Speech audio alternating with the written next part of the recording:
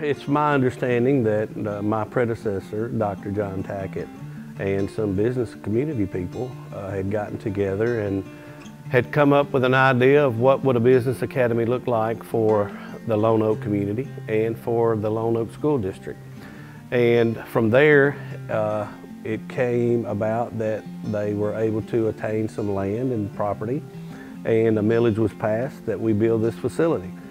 Agriculture is the #1 industry in Arkansas, and to have this school, this academy that's devoted to training young people in the agricultural work services is incredibly important.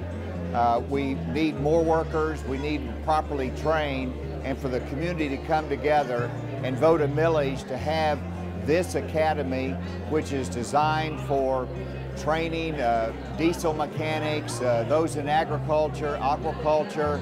That is incredible for this community.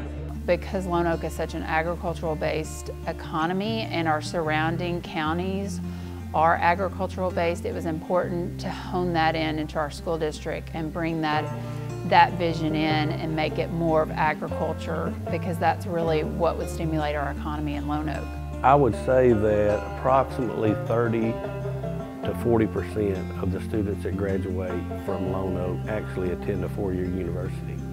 And so we were failing kids dramatically because we weren't offering other opportunities for those except for academia.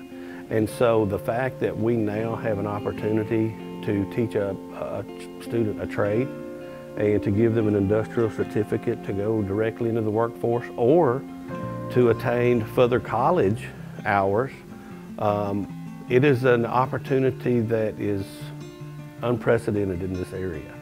And so it's a great opportunity for the students here. And as of right now, we have approximately 100 students signed up to be in this program.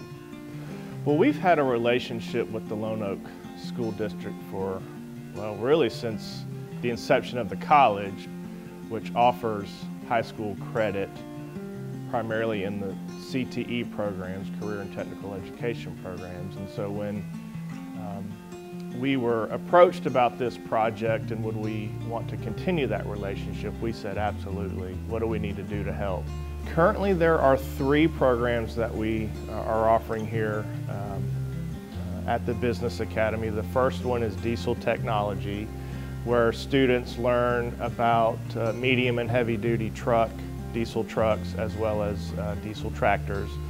We are also involved with a program called Industrial Technology, which is a journeyman type program where students can learn anything from welding, electrical work, computer aided drafting and design, kind of a wide swath of technical knowledge. And then we have involvement in health professions where students are exposed to emergency medical services, nursing, pharmacy technician, etc. I'm a primary care provider here at the Baptist Health Clinic. We have been open now since the 30th of August. We're just kind of getting geared up. We're still waiting on some of our equipment to get in. We are seeing patients. We are taking care of the healthcare needs of this community. We're actually working as a combo. This is a hybrid model. We have a school-based clinic, which is the west side of the building. We have a community-based clinic, which is the east side of the building. And the waiting rooms are actually split, so you don't have to sit with sick kids if you come to the community side, and vice versa.